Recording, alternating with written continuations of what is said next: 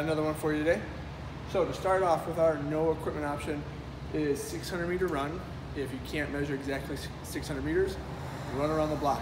It's probably going to be further than 400, but not quite half a mile, so somewhere in the middle. Then 25 jump squats over an object.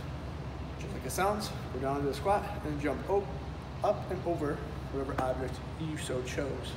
5 rounds per time. We're looking for a little bit longer of a grinder kind of workout. Same thing with our equipment option. Still simple, still effective. It's a range of 35 to 50 calories on whether you have a rower, a skier, a bike, whatever it may be.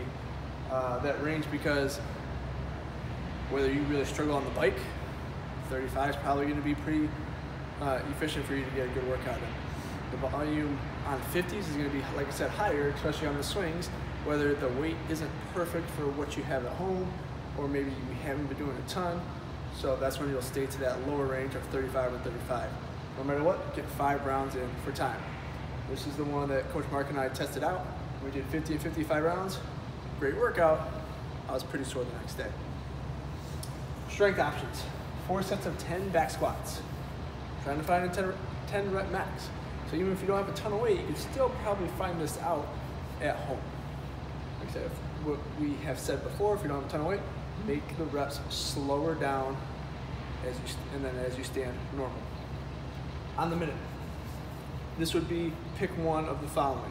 5 minutes, either 10 banded squats, I'll show you in the video exactly what I mean for those banded squats, or 7 double kettlebell front squats. Going back to this, even if you only have a dumbbell, you can still do one-arm dumbbell swings even if you don't have a kettlebell. So you can do these double front squats with dumbbells also if we don't have any kettlebells. Endurance.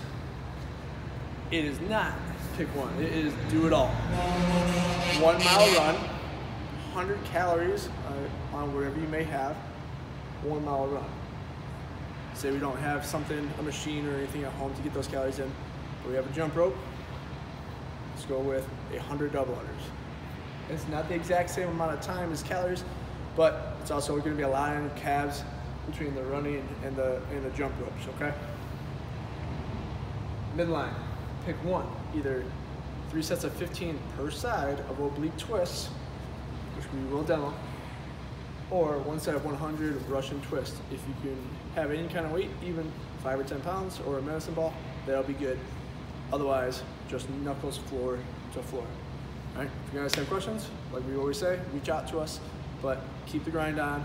We're about halfway through our journey in this quarantine, all right? Fingers crossed that April 13th, we can get back at it in this gym, all right?